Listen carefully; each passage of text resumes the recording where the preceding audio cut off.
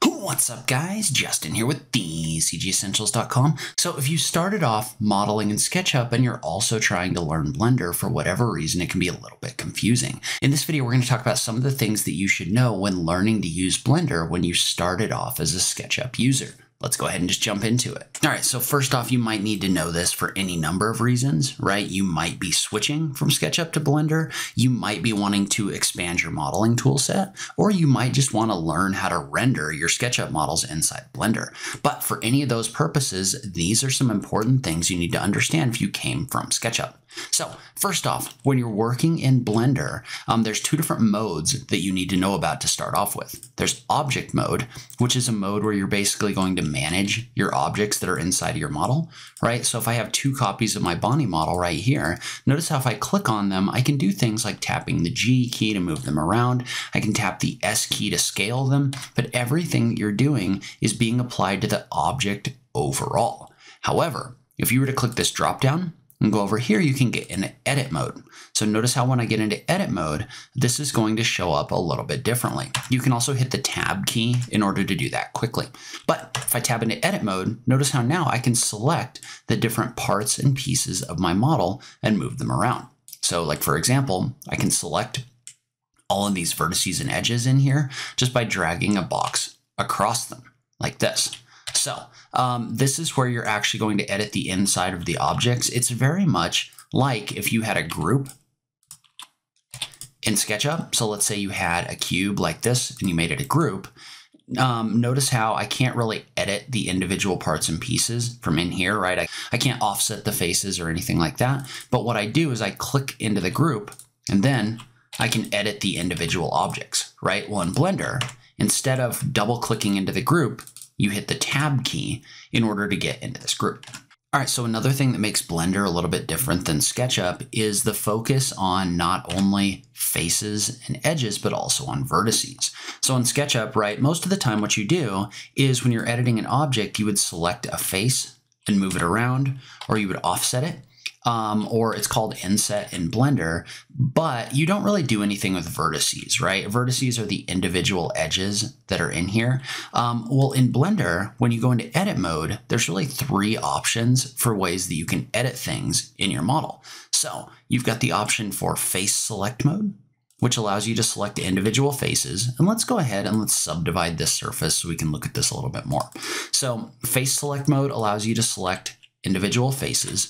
You can tap the 2 key on your keyboard to go into edge select mode. And what that's going to do is that's going to put you in a mode where you select edges rather than faces and you edit those.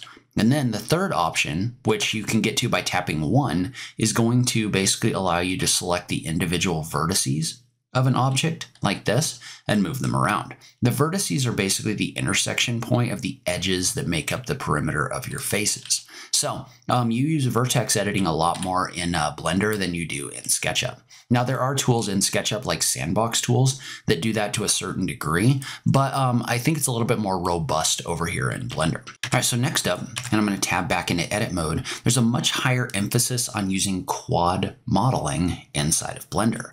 And so what that does is that allows you to make adjustments a lot more quickly. So for example, this cube, right, is made up of 6 different faces and they're all quads, meaning they have 4 edges around the outside of them.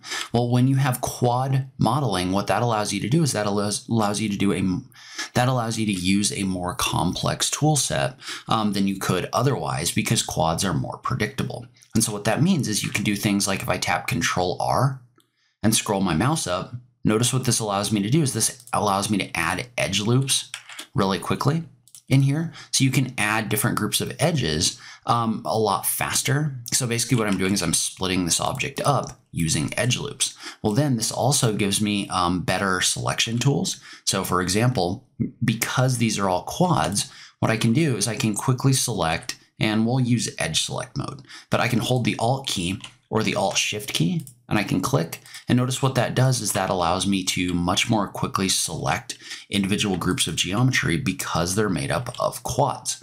And so we try to keep things as quads as much as possible because it gives us this more robust tool set.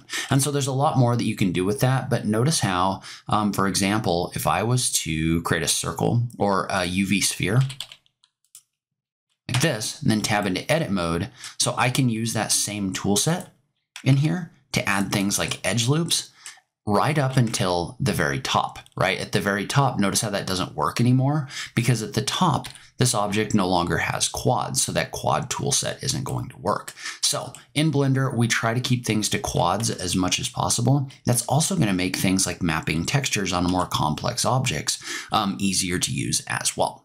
Okay, so next, I want to talk a little bit about these buttons up here because a lot of beginners get hung up on this. So Blender has different viewport view modes, and it has more than SketchUp, partially because it's also a rendering engine.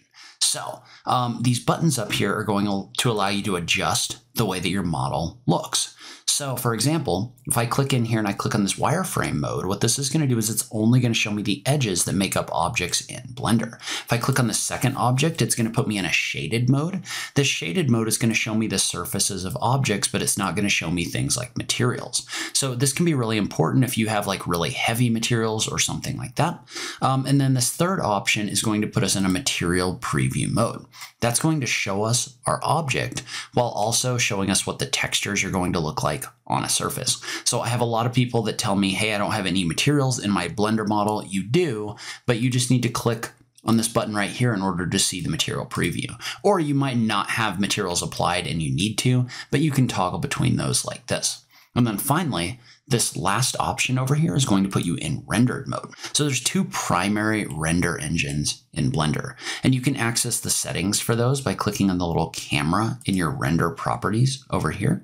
And so notice how you can switch between Eevee, Workbench, or Cycles. We're going to focus mostly on Eevee and Cycles. So Eevee is the real-time renderer, and what the real-time renderer does is it shows you the changes in real time. But you might notice if you look down here, for example, that your shadows don't necessarily look ultra good. They look kind of clunky, right? So Eevee is going to be your faster rendering tool. Cycles is going to be your tool that does more of like a path tracing. So what it does is it calculates where the light goes. So if I click the drop down and switch to Cycles, it's going to look something like this. And so as a general rule, Eevee is going to be faster. Cycles is going to give you a little bit better lighting result. But just be aware that those are in here and you can actually render images directly inside of Blender without having to use an external renderer like you might have to use with SketchUp. So something like V-Ray or Twinmotion or something like that. Okay, and so sometimes people get confused because they try to add things like, let's do a Shift A and add like a monkey, for example. We're going to add a monkey right here, but you can't really see that in the scene. Well, that's because the monkey got placed all the way over here. And the reason the monkey got placed all the way over here is because of the 3D cursor. So the 3D cursor is basically something that's built into Blender that you can adjust by doing a Shift right click. And basically what it does is it allows you to dictate a location in a 3D space. So in this situation, right, I'm dictating this location right here.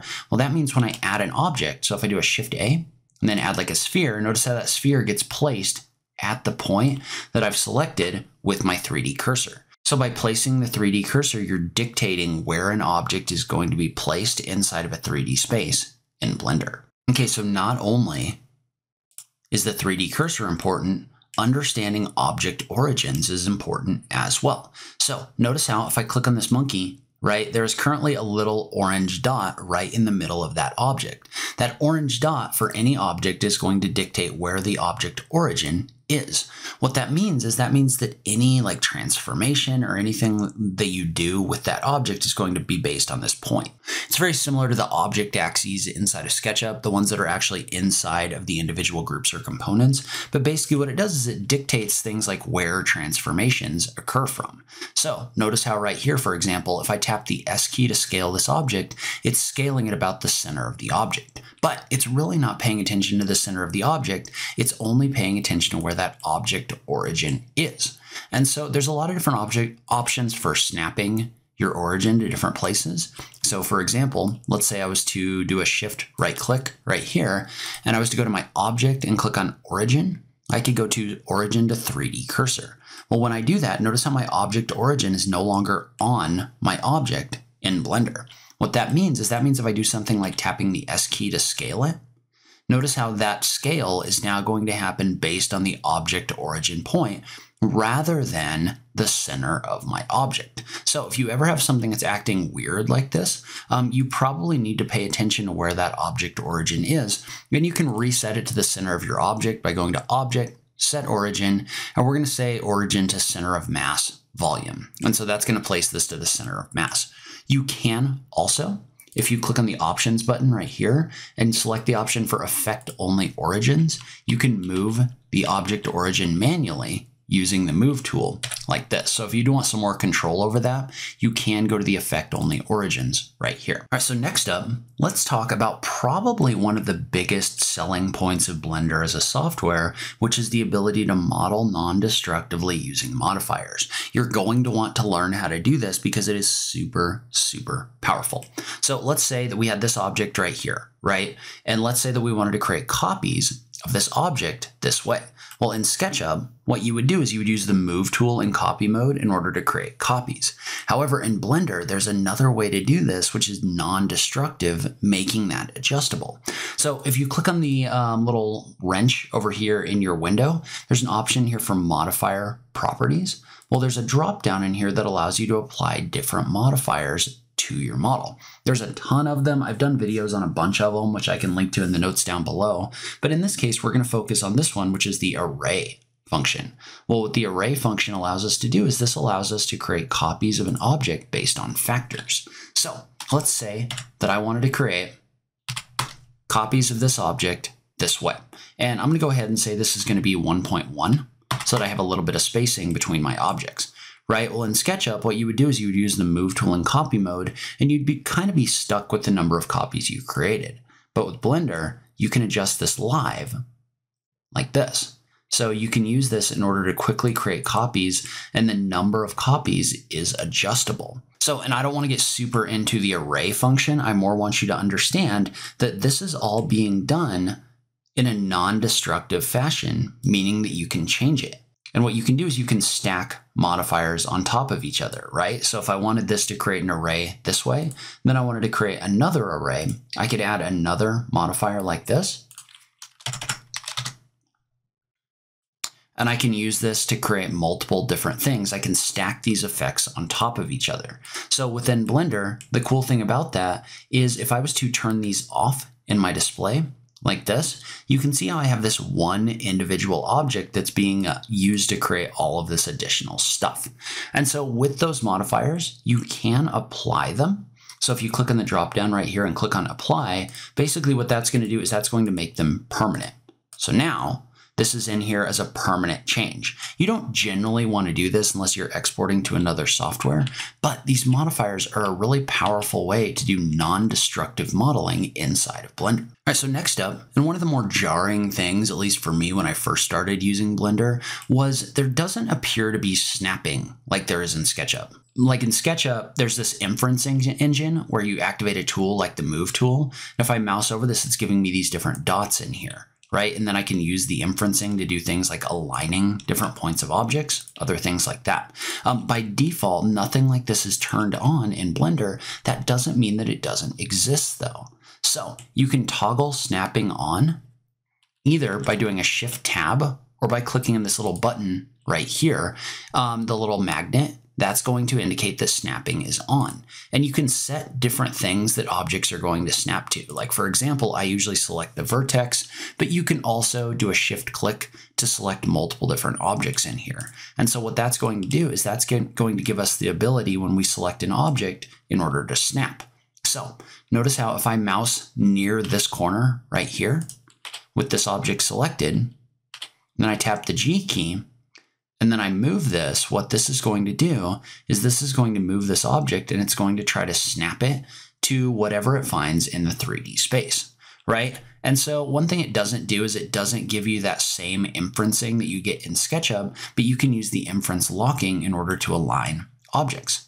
And so this can be really valuable. And I'm going to go ahead and jump into shaded mode for just a second so I can see this a little better. And one thing you might want to do is you might want to adjust the snap width to something like the active or something like that. This can make this work a little bit better. But what you can do is you can use this in order to snap an object to an object inside of Blender. So for example, what I might do is I might tap the G key, and notice I had to move this a couple different times because this gets a little bit funky. So I might need to move this up and then use the snap with closest. But this does allow you to snap to different objects inside of Blender in order to precisely place them. But like I said, it's lacking in precision a little bit. It kind of jumps around, but it is definitely similar to the snapping tools that you have inside of SketchUp. All right, so next up is a function that not only makes Blender a lot more powerful, but also a lot more confusing to SketchUp users. So for SketchUp users, basically the way that the materials work is you've got a texture image that you apply to an object, right? That's basically it. You can adjust the size and some other things, but you don't really have to worry about any kind of maps or anything like that because SketchUp's not a rendering engine. However, in Blender, if you click over to the shading tab and you select a material, like this one, for example, you have options for a whole bunch of other things, right? So this one, for example, is just a procedural noise material that I created, but you can actually set up materials that adjust based on different settings that you select, right? So if I adjust like my detail or other things like that, this material is like live adjusting inside of Blender. So what that does is that gives you a lot more control over the way your objects look, not only for procedural materials like this, but if I jump over into my asset browser and I apply a material like this wood material, there's settings in here. We're going to go back to our shader editor. But there's also settings in here that are going to allow you to adjust things like how reflective your objects are and other things like this. So you don't need all of these nodes in SketchUp because it doesn't have a rendering engine associated with it, but you do kind of need them in Blender because you're going to be dictating things like the way that things are going to render out. And so the materials in Blender are a lot more powerful, but they're also a lot more complex. So you're probably going to be learning how to use these nodes in order to make your materials look better for your final results. All right, so the last thing is Blender has a more powerful UV mapping engine. It's also a lot more complex, but if you go over to UV editing for an object like this, and you select all of your different surfaces, what you can do is you can actually take those and you can adjust the way the materials sit on your faces inside of Blender. So this does also usually mean that you need to do some kind of a UV unwrapping. So in this case, I'm just going to do a smart UV correct or project. But basically what this does is this sets this up so that you can adjust things like the direction of materials on your objects. So if I rotate this object, for example, notice how I can adjust the direction that the brick is going like this. You can also select the whole thing and adjust the size by doing a scale or something like that. So the UV mapping and projection is a lot more powerful, but it is a lot more complicated in Blender. And what it does do is it allows you to really quickly texture multiple different objects or multiple different surfaces in a realistic way. But again, it is a lot more complex as well. So let me know what I left off the list. These are things that you need to understand if you're coming to Blender from SketchUp or if you're just a beginner in general. But I'd love to hear from you in the comments down below what you thought. As always, thank you so much for taking the time to watch this, and I'll catch you in the next video. Thanks, guys.